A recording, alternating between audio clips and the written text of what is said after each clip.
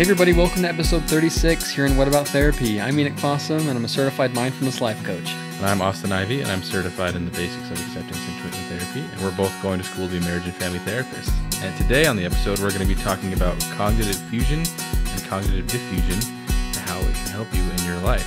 So let's get right into it. Let's do it.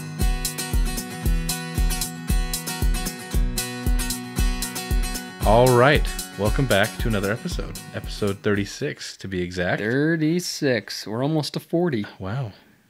I guess in a month, it's kind of far away, but... Yeah, I mean, it's 4 episodes, but 4 weeks. That's a long time, but also not a long time. But yeah, anyways, as you heard in the intro, today we're talking about cognitive fusion, cognitive diffusion, kind of the polar opposites of each other. And it comes from some amazing literature, amazing books, mainly from The Confidence Gap by Russ Harris. We've talked about him a lot on the podcast before. Yeah, last episode we talked about him a lot, actually. A ton, yeah. We fangirl over him. He's our obsession right now. Enoch's listening to a book called The Confidence Gap by him, and I'm listening to, well, you're reading it. I'm listening to the audiobook of The Happiness Trap. So, Confidence Gap and The Happiness Trap. Very similar titles. They're both just gold mines. Amazing. Just amazing one-liners and quotes, all types of quotes, paragraphs. The whole book is just gold. So if you're into audiobooks or reading, or if you like self-help books, then there'd be at the top of my list of recommendations for self-help books for sure. The audiobook is amazing. Like for both of them, I've listened to part of The Confidence Gap. So if you're not much of a reader, he narrates both of them. The actual author does. He has a nice Australian accent. So it's actually nice to listen to. It's not some monotoned paid actor. It's the actual author, so he's very passionate about the things that he's talking about. So that's how you know it's gonna be good, mate. I'd recommend both words and audio. So like really good stuff. And so I guess we can just get right into it then. Yeah, and before we start, let's just kind of set a little base here. Austin and I have talked about cognitive behavioral therapy quite a bit on the podcast, and those of you know, we're not really the biggest fans of CBT. I mean, it's great. It works for a lot of people. But the more we're learning about acceptance and commitment therapy, the more that we're going more in that direction with Absolutely, ACT. And yeah. CBT, they focus on your stinking thinking, right? And your ants. Yeah, and when we have a negative thought, it focuses on changing that thought into a positive one, because thoughts control our emotions, and thoughts control the way we feel controls the way we act. And so it all starts in your head. And yes, it's true. That's true. Yeah, it all starts in your head for sure. But the problem comes when you try to change those thoughts, and that's what CBT is fully based around, changing the thoughts. And ACT focuses on not doing that, because that can cause a lot of problems when you fight against those negative thoughts. Yeah, I just thought of this analogy. If you were to put it in let's say UFC, for people who know what UFC is, the ultimate wrestling fighting competition. If CBT was, if we think of that in that context of the UFC, then that would be getting into the ring with Conor McGregor and fighting, let's say Conor McGregor, your negative thoughts or the experiences you don't want to have, and you get in and you fight with him. That's what CBT teaches you to do, is to kind of fight and to combat and to replace your negative thoughts. And acceptance and commitment therapy is staying comfortably on the outside of the ring, watching your thoughts. Watching your thoughts kind of fight each other. Watch your thoughts kind of fight each other back and forth. Your thoughts going back and forth. You're watching the fight happen. Negative thoughts, positive thoughts going back and forth. And you're just watching from the outside and enjoying it. Or maybe not enjoying it very much. But that's okay, because as we're going to talk about today, and we've talked about multiple times, negative experiences, negative thoughts are not bad. They're just experiences to be had, not problems to be solved. So that's the kind of the premise, that's the framework, the background, whatever you want to call it, that we're going to go off today. Yeah. So let's start here. When you think of the word fusion, what do you usually think of? Usually think of, I think of welding. Me too, yeah. If you weld two things together. Shout out to my boy Noah Jocelyn. He does welding. Oh, cool. Welding's an art. It really is. Yeah. Just like any other liberal art. It's really a cool thing. So yeah, super cool. If you need stuff welded, let them know. I don't know how you get in contact with them, but Find a way. hey, find a way. Let's do it. So that's what I think of. I think of two pieces of metal being welded together or fused together. You can't take them apart. And we tend to get fused with our thoughts.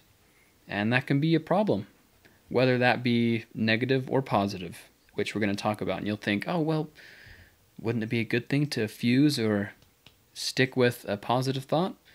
And it can be helpful for a time, but in the long run, it's not very workable, and it's not helpful at the end of the day.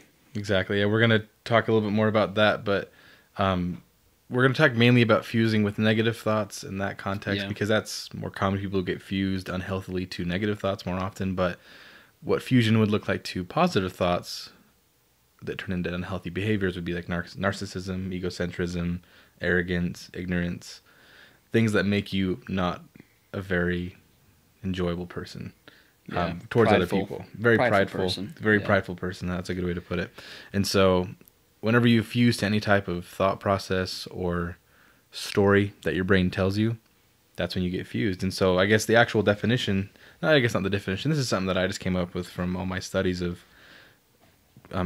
I almost said ACT, acceptance and commitment therapy, all the things that I've learned from ACT and the different courses that I've taken.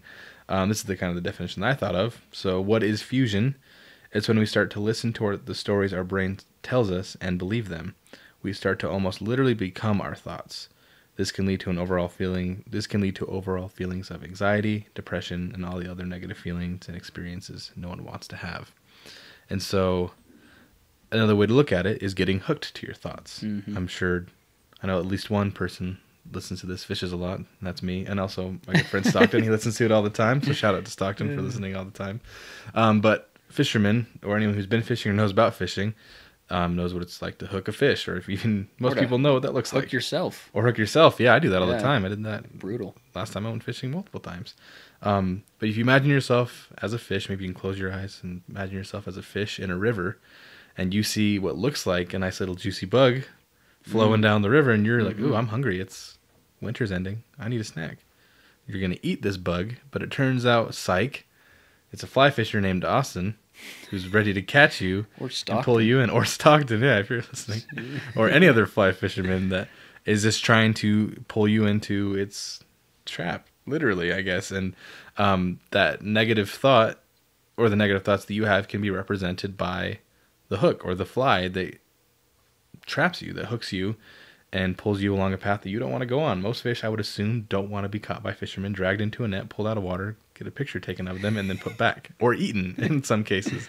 Yeah. And so think of that as the analogy that you're just sitting there in the stream, living your life, and a hook comes in, you take it, and it pulls you out of the water. And typically isn't the best experience. And so you are the fish, and the hook is your thoughts that you get fused to.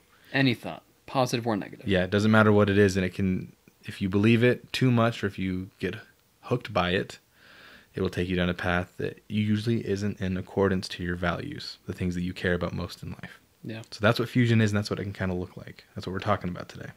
Now, also, I forgot to mention at the beginning, a lot of this is going to come from the Confidence Gap, the content in this by Russ Harris. We'll link it down below if you want to go ahead and buy it, read it, get the sample, see if you like it.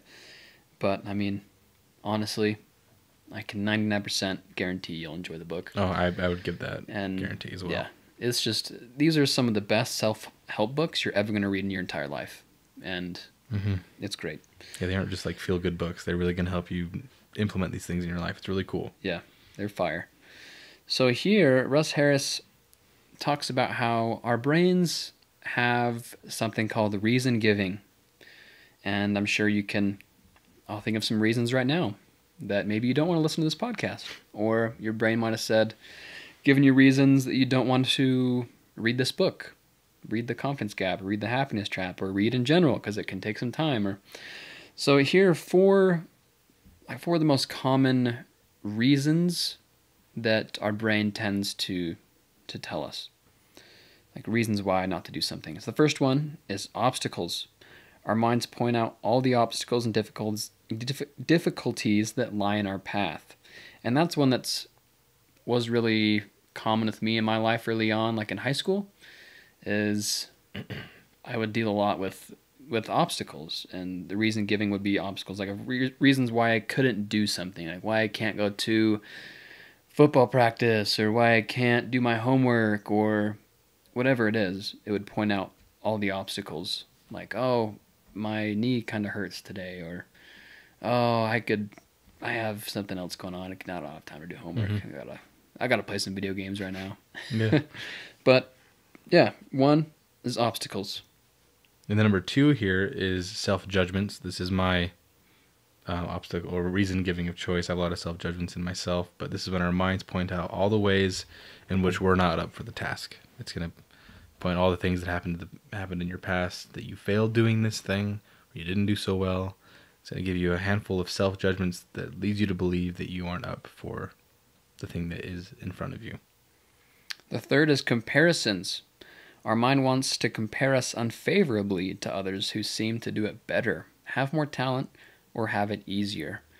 That's also one thing. And all these, just remember, are natural, normal, and not necessarily healthy. They're unhealthy, unhelpful when we fuse to them.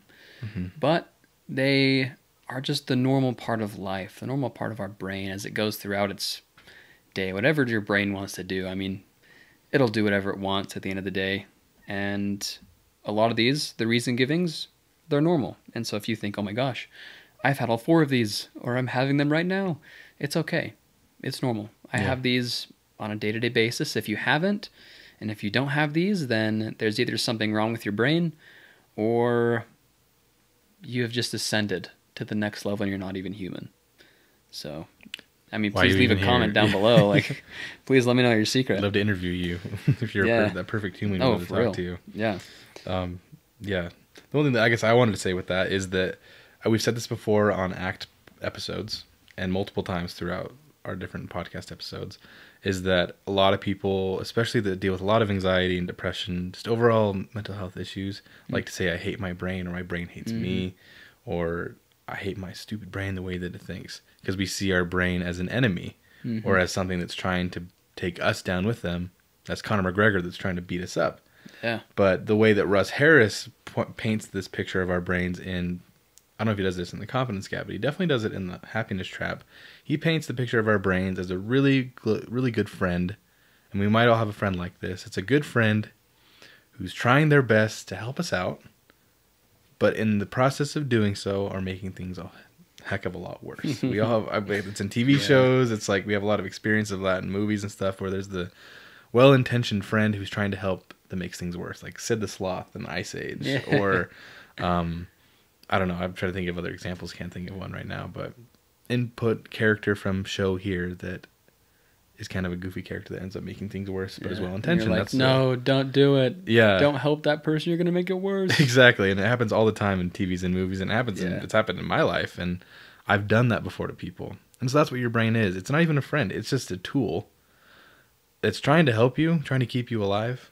We've talked about this a lot, but it's trying so hard that it's making things worse. And so all of these reason givings are your brain trying to help you, thinking that it's helping you. Yeah. But it's not. It's like a cat bringing you or a dog bringing you a dead animal, thinking it's giving you a gift, but it's not a gift. It's making things a lot worse, and it's kind of gross. Yeah.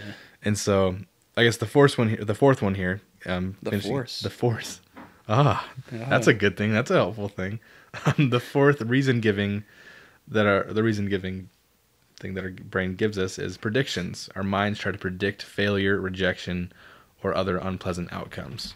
Because as humans, we have this unique ability we think we have this ability to predict the future because of this extremely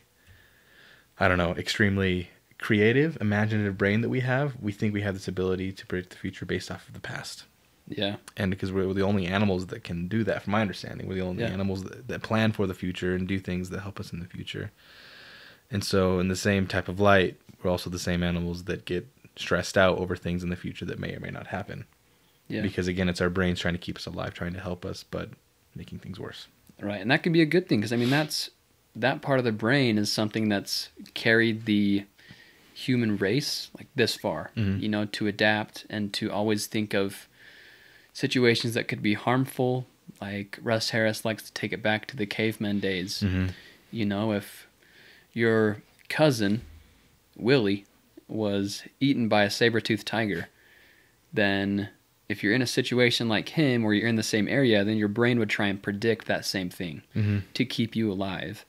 And so over, these thousands of years or however long it's been, that our brains have kind of kept that same thing to keep us alive and to make sure that we're kind of in the right place at the right time. So it tries to predict things. And same thing with like mind reading. We try to read other people's minds to, again, keep us safe, protect the ego, or whatever. Yeah, because we think our brains are so advanced, and they are to a certain point, that we think we can do that accurately, but most of the time it's not, because in the grand scheme of things, we're not too far attached from our ancestors a few thousand years ago that were fighting saber-toothed tigers, and that were living in caves, and that were living on plains. And so in an evolutionary, adaptationary standpoint, we're not very far removed from ancient humans. Right. And so that's why we still have these issues, and now we couple them with modern day problems like social situations and public speaking and asking a person on a date. It's the same type of response to these ancient problems, and that's why it's so problematic. Our brains are responding like there's a saber-toothed tiger in a room when it's really just a math exam. So very interesting things. The fight or flight response, it activates in different ways, different situations for everyone. Like it's all different. Yeah. But once it activates, it's activated. I mean, it doesn't matter what situation it is. If you have a fear of taking a test, then boom, there you go. You're fight or flight. Yeah, you're hooked to some thought of failure or of something. It's not going to end up well. Yeah. So anyway, those 4 reason givings are kind of the most common reasons that our mind tends to hook us on, of why we can't do something, why we can't achieve what we want to do, or what have you. Mm-hmm. And now, one thing that we want to talk about here that Russ Harris talks about that we love is, he says, this is a direct quote from the book, okay, and if you can hear Zuko, he's here on my lap, and he's being an animal. He's being wild. Literally. So Russ Harris says, now if your mind really were a radio station, back up. What if your mind really were a radio station? For many people, it would sound a little bit like this. Welcome to Radio Triple F, fear, flaws, and failure. Regular bulletins on everything you need to fear. Keeping you updated on all your flaws. Around-the-clock reminders about failure. We're here for all your day, every day. We're here for you all day, every day. And that tends to be my brain sometimes. Me too. Fears, flaws, and failures. All day, every day. And again, it's normal. It's natural. The problem comes when we fuse to those failures, flaws, and what was the third one? Fear? It was fears, flaws, and fears, failures. flaws, and failures. When you fuse to those, or when you fuse to predictions, comparisons, self-judgments, and obstacles. When we start to fuse to those things, that's where it's problematic. And also fusing to positive things as well, like we talked earlier. Yeah.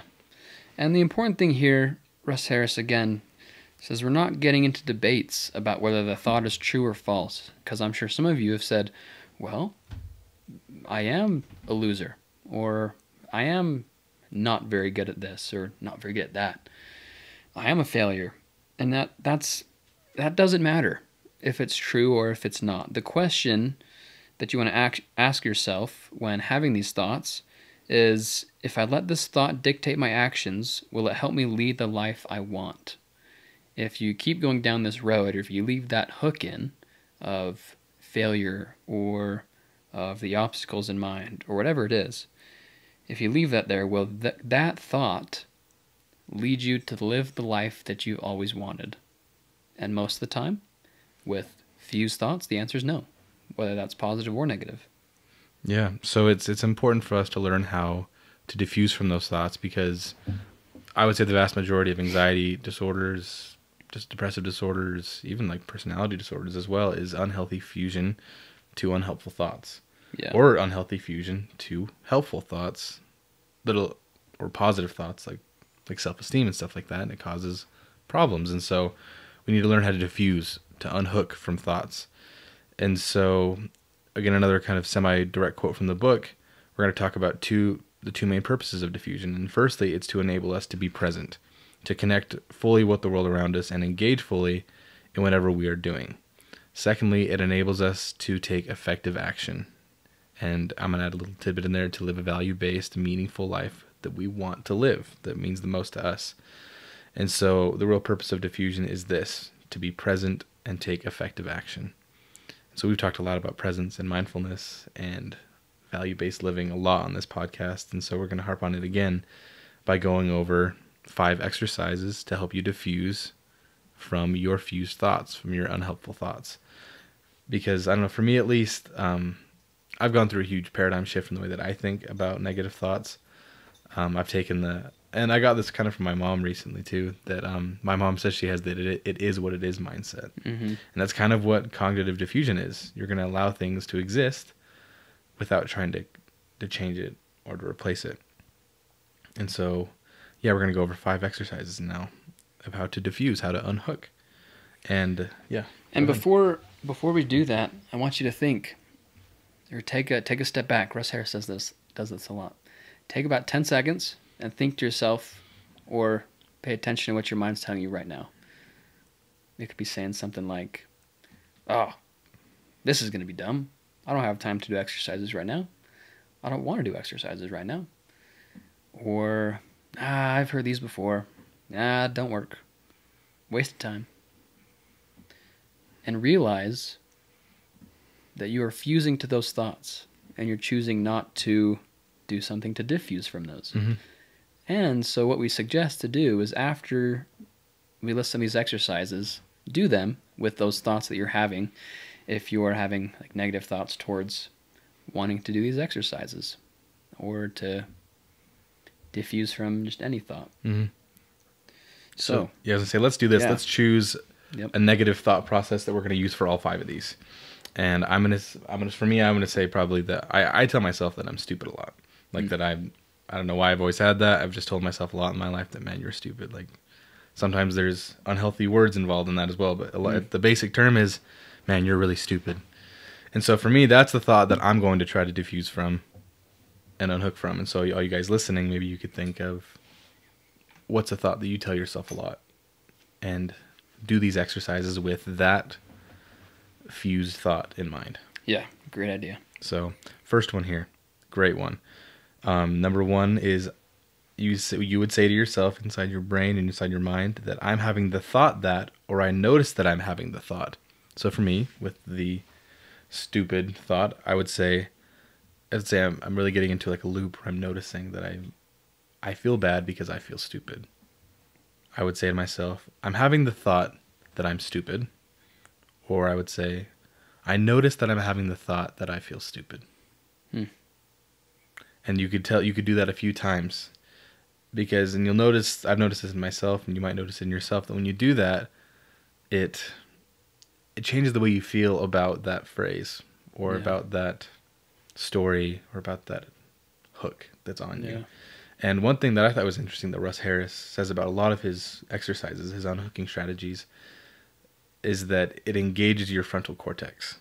When you do things like this, when you say you notice your certain issue or negative thought, it engages your prefrontal cortex, which of course is the cognitive, the logical, the decision making. Yeah. And it moves these thoughts and feelings from that ancient part of the brain, the emotional stress response, the amygdala, the fear, the anger, the aggression, all the emotions. It moves it from there to the logical decision making, polite, I guess. I don't know if it's polite, but the higher functioning, I should say. Yeah. It turns you in from kind of like a monkey to a human. Caveman to modern day human. To insert smart person. So that's what a lot of these do. That's what it's meant to do. And so, again, first exercise, I'm having the thought that I'm stupid, or I notice that I'm having the thought that I'm stupid.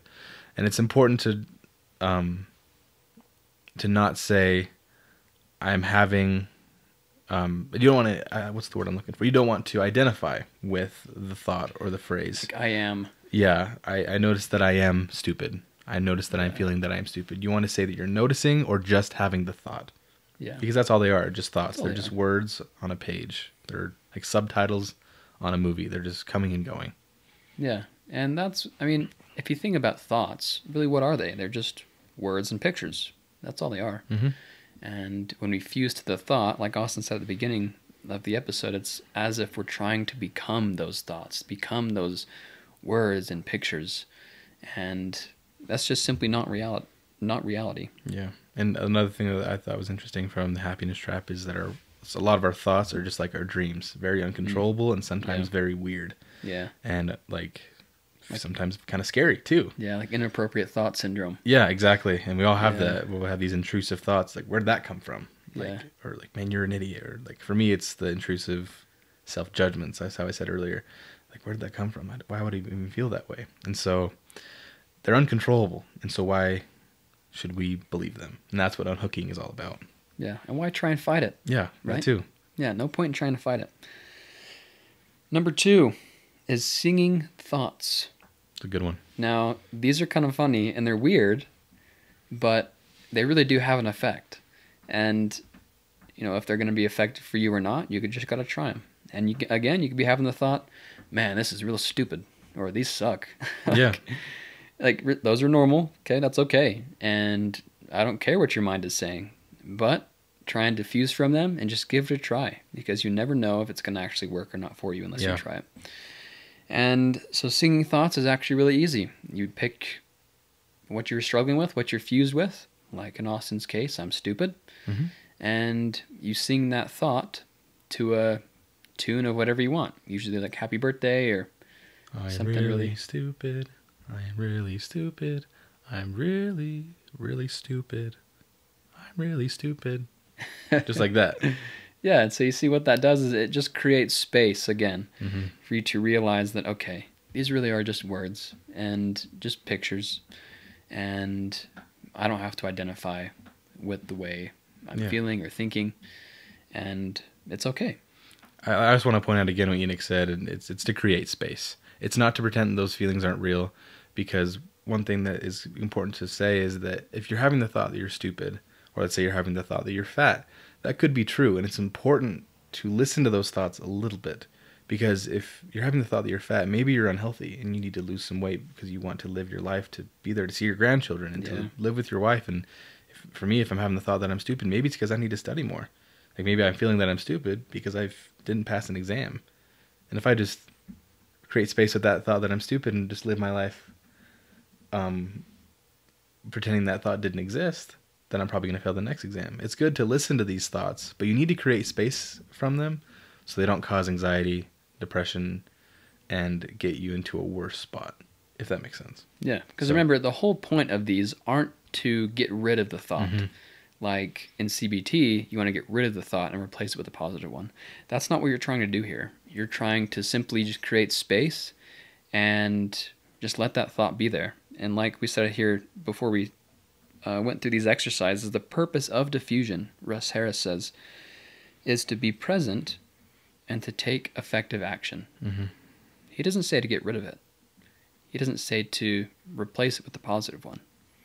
It's just to be present, bring yourself to the moment, and then to take action based on your values. Again, and another thing, like another quote, is if I let this thought dictate my actions, will it lead me to the life I want? Mm-hmm. And I can't properly let the thought I'm stupid dictate my life for, like, if I'm fused to it and I don't understand what it's really trying to tell me. Because if I create enough space from that thought and truly see what it is, it could just be an intrusive thought that came out of nowhere, or it could be a thought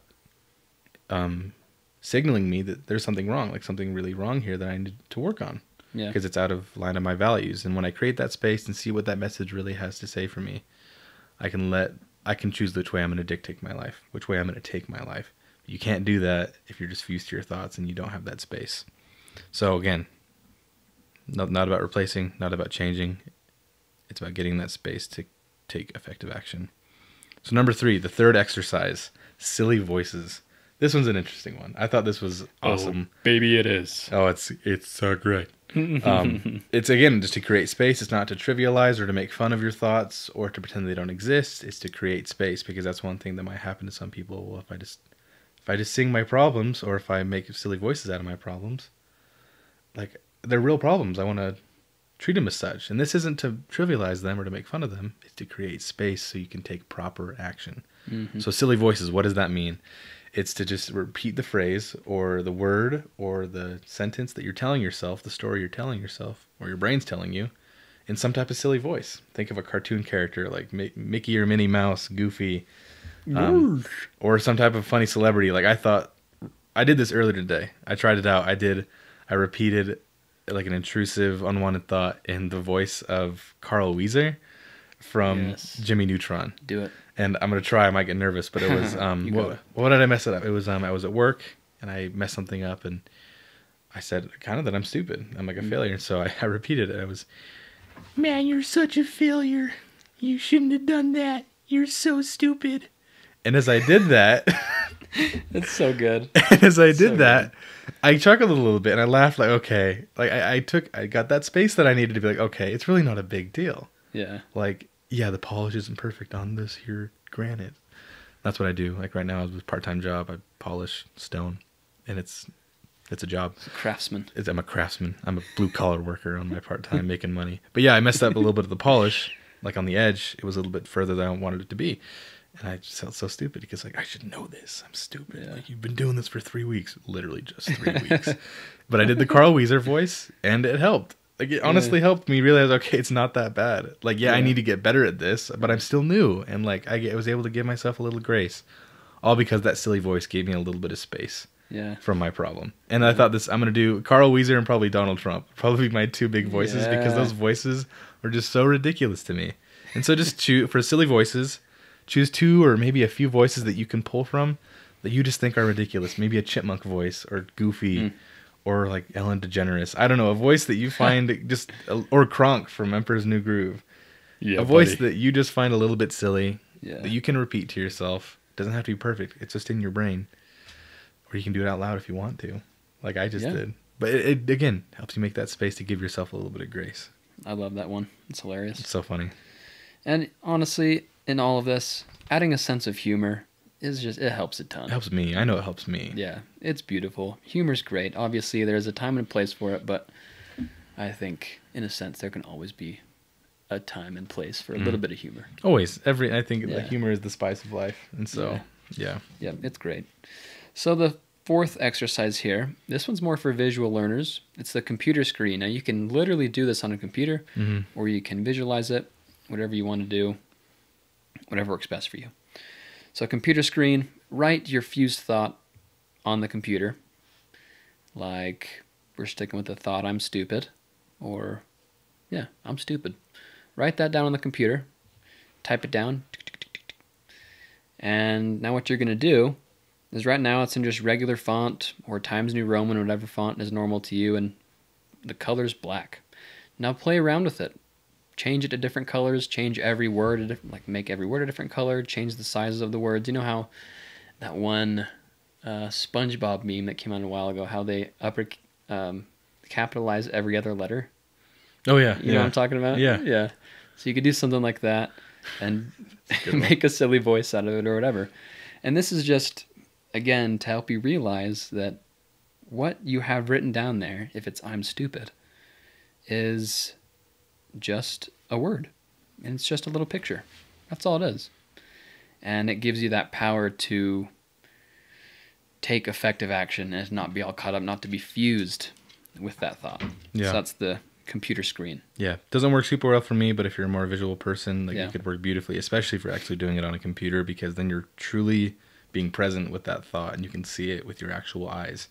And that could be another big thing. Just seeing that thought or phrase typed out in front of you could be just enough to unhook from it. So, and I was actually going to toss number 5 back to Enoch because I don't remember the best way to explain it. So if you wouldn't mind doing this one too, because I want to make sure the audience, because I have a good idea of how to do it, but I want to make sure the people get what they need. Get what they need, not what they want. Because we all know we want more Austin in our lives. Yeah. But, so this one's the 2 hands exercise. Now, if you're driving, don't do this. But if you aren't driving and you have some time, then actually do this right now. So what you're going to do is put your hands out in front of you, palms facing up, and I want you to slowly bring your hands closer to your face until they're completely over your face. And keep your eyes open. And can you see? I mean, odds are, like right now, I can see. You can see through the little gaps between your fingers. To the sides a little bit too, yeah. To the sides a little bit, but it's not really as effective. And so now I want you to slowly remove your hands from your face. And now look around. You can obviously see a lot more, right? And so your hands are like your thoughts. You can kind of see where I'm going with this. Where when we're fused with them, it's as if our hands are right in front of our face. We can still kind of move around, do some things, but it limits what we can do when we're fused to those thoughts. And when we defuse from those thoughts, like your hands, they're still there, right? But you can see a lot more, and you can do a lot more because you have, your hands. You can even use your thoughts and your ideas and stuff to do amazing things. And this is actually one of my favorite ones, and you can literally do this when you're fused to a thought, is picture that thought on your hands, bring it up to your face, and then slowly release it and bring them down in front of you. And realize that you don't have to get rid of them. They're there. They're still in your hands. They're still in your hands. But you can go about your day and live a value-based life and do what you want. Be the person that you've always wanted to be. You don't have to let these thoughts cloud your vision and dictate what you do. Yeah. And another great analogy that I kind of came up with that semi comes from the happiness trap is like picture yourself holding a book maybe. And it's like opening up to a few pages, and the message or the sentence or the phrase that is repeating to you is on that page. It's on those pages right in front of you. And imagine just holding those pages right up against your eyes. So that's all you can think about. That's all you're focusing on. Yeah. To the point where almost you don't truly understand the problem. It's blurred and you don't really understand it. But if you can just put it down in your lap and read it, and then you can truly understand what it is and what your brain's trying to tell you, maybe just like you do with any other book, you can learn a lesson from it. You can pull something out of it, just like any other textbook. And so, I like that one. It's it kind of points us back to that our negative thoughts aren't always our enemy. Sometimes they can be our friend, and they're trying to teach us something. And so, again, move that book away from your face, put it down in your lap, metaphorically, of course, and try to learn from what that thought is telling you. What's something that I can improve upon or something I can stop doing? Be curious about it. Yeah, like lean into it a little bit instead of trying to avoid it or fight it or be scared of it. What is this thought I'm stupid trying to tell me? Like, why would I possibly be having this? Is there some type of trauma that I need to get worked out? Is it because I'm not studying enough or not reading enough like how I want to read? Or is it because I'm not doing enough curiosity Google searches like I like to do? Like how I think of a random thing in Google search and learn about it. I think there's a lesson to be learned in most negative thoughts. Yeah. And so that helped me understand this last exercise is I call it the book analogy, maybe, or the book Perfect. exercise. Coined by Austin. Austin. And it's kind of semi paraphrase from the happiness trap, but he doesn't use the message from the book the way that I kind of did. But it's just like the two hands thing. It's so close to your face that you can't truly understand what's going on. You can't see what's in front of you, and you can't lean into the things that you really care about. You can't even learn from it. So that's the fifth exercise, I guess, part B of number 5. 5B. The 5B. And as we were going through these exercises, what was your mind telling you? That these are done? What were you fused to? Now go ahead, defuse from these. Choose an exercise. And choose an exercise. Do it. And it takes practice. It really does. And so these are just some basic ideas. Some simple exercises you can do. But there are 3 main steps to diffusion. And you can come up with your own, like Austin did with the book analogy. So the main 3 steps that diffusion has is, number 1 is you notice it. You need to notice the thought you're fused with. That's what we say a lot here on this podcast, is that recognition, noticing is the first step to recovery, is the first step to change. With anything. Yeah, with anything in life. Number 2 is you name it. And that's kind of what these exercises we just talked about do. Like we named the thought by saying it. Or like the first one, you can say, I'm having the thought that I feel stupid. Or I notice I'm having the thought that I am feeling dumb. Or whatever it is. So 1, notice. 2, name it. 3, neutralize it. And you can do that in really any way you want, through an analogy, through physically doing something with your hands or with a book, singing it, silly voices, whatever you come up with, whatever works for you, then do it. I mean, there's no wrong answer here. Yeah, really there isn't. And I think the little disclaimer we talked about before we started this episode is neutralize does not mean get rid of. We've said that a bunch of times on this episode. Neutralizing it is one of those 5 exercises to diffuse from it. Because noticing it and naming it helps you understand it, and then neutralizing it helps you create space from it, to drop the rope, to get out of the ring, to throw up the white flag on the war. Not the white flag in war, but like stepping out. Yeah. Literally just stepping out of the war. And shout out to Tony Overbay. We talk about him a lot. One of the first analogies I ever heard about acceptance and commitment therapy was if it's like setting up a lawn chair on a hill while a battle is raging. And the battle is the negative thoughts that you don't like, and the hill is your values, where you get to just be there and experience the war and watch it and notice that it's there, but you're still living your life the way you want to live it. So yeah, neutralizing is not getting rid of, it's not replacing. This isn't CBT. This is ACT, because it's superior. What? Zuko, why'd you say that? He's a dog. He doesn't know what he's talking about. He's actually pretty smart, though. So yeah. But one thing I do want to point out is that negative thoughts, or I guess thoughts in general, well, we'll say negative thoughts. Negative thoughts or unhelpful thoughts are not bad. Mm-hmm. It's simply the way we interact with them which makes it an issue. And so we tend to do that when we have like a random thought that is deemed bad, in quotations, or unhelpful. We tend to freak out, like, oh my gosh, I'm having this bad thought. What am I doing? I messed up. But you're not. You're totally normal. And that thought isn't necessarily bad or unhelpful if you react to it in a healthy and positive way. I hope that makes sense. Does to me. Yeah, it's not your thoughts that hurt you. It's the way you react to them that have a negative effect. And so with anything, you're not a bad human being. You're not inferior, lesser than, or whatever. Whatever thoughts you tend to fuse to most, you're not that. You're simply human. You're normal. And it's totally okay. Remember, they're just thoughts. They're just pictures and words, and that's literally all they are. And you have a choice to react to them, or I guess respond to them. You have a choice to either react or respond in a healthy or unhealthy way. Yep, amen. I really don't have much to add to that. That's cognitive diffusion. That's cognitive diffusion. Yeah, I hope you learned something new, because, I mean, Austin and I are learning something new, stuff new. We're learning stuff new every day, and it's a lot of fun, especially to try these out and find something that works for us. It's really exciting, and you can see that you really do have power over your life. You don't have to let these silly thoughts run your life, and you don't have to be inside this war. You don't have to engage in the war. You can just sit back and do what you want to do, really. And again, emphasis on practice. It does take practice. Practice doesn't make perfect. That's kind of silly. Practice just makes improvement. And because you'll never be perfect at it. No such thing. No such perfect thing. Is not a thing, objectively. Yeah, it's really not. And so when you practice, you'll be getting better at noticing your thoughts and diffusing from them.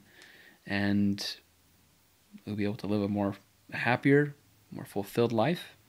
And enjoy it. Yeah. Eventually, like going back to the original fish analogy, at first you might still take some of the bait. You might get hooked every now and then, and you'll unhook. You'll get back in the river, and you'll keep going. Eventually, you might get to a point where you can recognize things before you even get hooked. You can start to recognize thoughts before they even really start to grip you. And that again comes with practice. But you will get hooked a lot. You're gonna believe that what looks like a water bug coming down the stream, and you're gonna take it. Again, it's just me catching you on a on a hare's ear nymph rig. I'm sorry, I'm really good at fishing. No, it's gonna happen. You're gonna get hooked a lot in your life because our brains are they're silly, and we have they have constantly shifting tactics to hook us because again they're just trying to protect us, trying to keep us alive in these situations. And they're good at it. They're darn good. That's why humans are at the top of the food chain. It's why we live the way we live. It's how we become these apex animals on the earth because of how good our brains are at keeping us alive and making us more intelligent than the other animals. Brains have thousands of years of experience at hooking us. And so, again, like Enoch said, practice and dedication will be the key to learning how to diffuse. Yeah. So we hope you have a great week, and taking us out, as always, it's a privilege to be taken out by the great, the wonderful, the talented, the just amazing, the awesome, the illustrious Danny D. Have a good week. Thanks, guys. What about therapy? What about therapy? What about therapy?